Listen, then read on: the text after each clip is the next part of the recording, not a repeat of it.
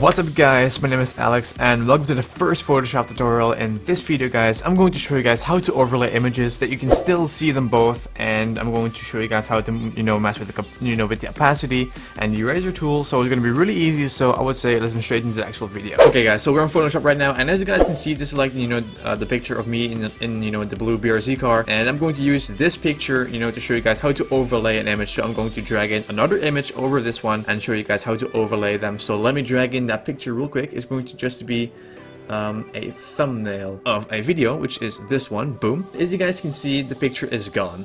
The black and white one. So here are a few things you can do. First, you can lower the opacity. So you go to the right and you just want to click on the opacity, and you just want to mess with this marker, and as you guys can see at the picture, it is going down, and there is me again, and there is me in the thumbnail, as you guys can see right there. So that's one way to actually show part of it. Or you can use the eraser tool. So you want to go to the left, want to pick the eraser tool, and you want to make it a little bit bigger. So I'm going to say, I would say this one, that's big enough. And what you can do is you can actually start removing it, as you guys can see right now, like I'm doing it, and then you can actually see through it. But you can also make it bigger, of course, like this, and then it's going to look like that, as you guys can see though. So this is kind of an overlay you can mess around with the opacity. As you guys can see right here, you can use the eraser tool. There's another thing, the last thing is you can change the compositing mode. That's what it's called in Vegas, but it works the same in Photoshop. So as you guys can see,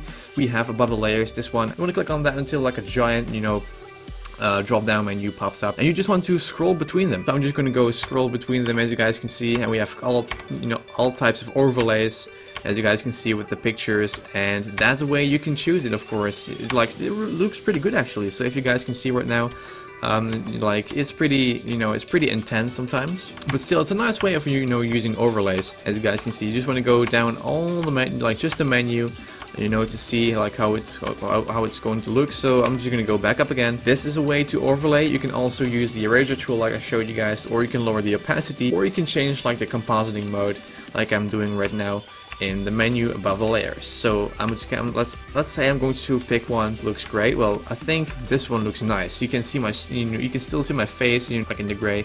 You can see the dashboard of the car, and you can see myself. That is basically how you would overlay an image, guys. It's really simple, I know, and that's basically how to do it, and there's nothing more to tell you guys. So that's what's on this, guys. That's how you overlay pictures. So thank you guys for watching. I hope you guys to see you tomorrow. The series is going to start tomorrow, so stay tuned for that. So yeah, thank you guys for watching. Hope you guys enjoyed this video. Make sure to smash the like button down below and also the subscribe button. I will see you guys actually in 2 hours for the last video of today. So thanks again, and I'll see you guys in 2 hours.